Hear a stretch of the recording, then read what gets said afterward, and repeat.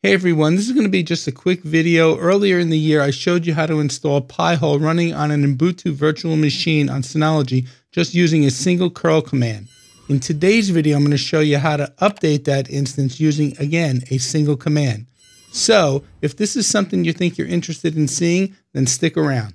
All right, so I'm signed into my 1621 Plus. We're looking at the virtual machine manager, and I have one virtual machine running, and that is the PiHole instance. You can see that here. If I come over to this tab, we're looking at the PiHole web admin interface. And if we scroll all the way down, you can see that we have updates available, and we're just going to simply install those updates using this single command right here.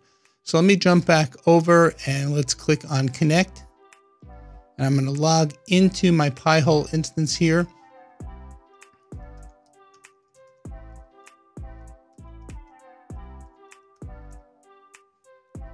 Okay, now that we're logged in, I'm just going to simply run that one simple command.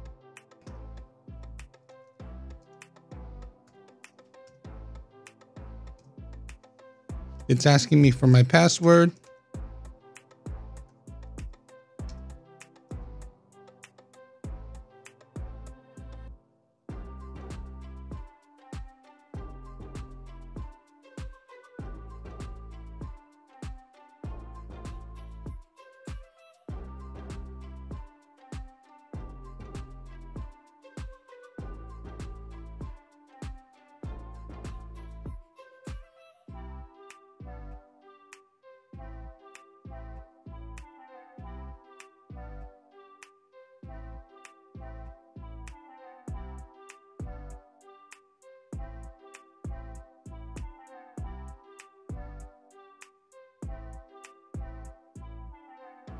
Okay, so it looks like the updates have been completed successfully. Let's click over to the admin page. Let's do a quick refresh.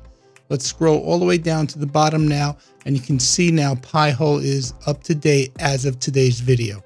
All right, so there you go. How to simply update your PiHole instance running in a virtual machine using a single command.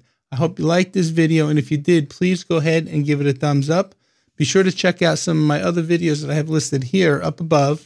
Please remember to subscribe, like, and share this video. And I want to thank you all, as I do in every video, for using my Amazon affiliate links. I know they don't change your price, but they do help out the channel.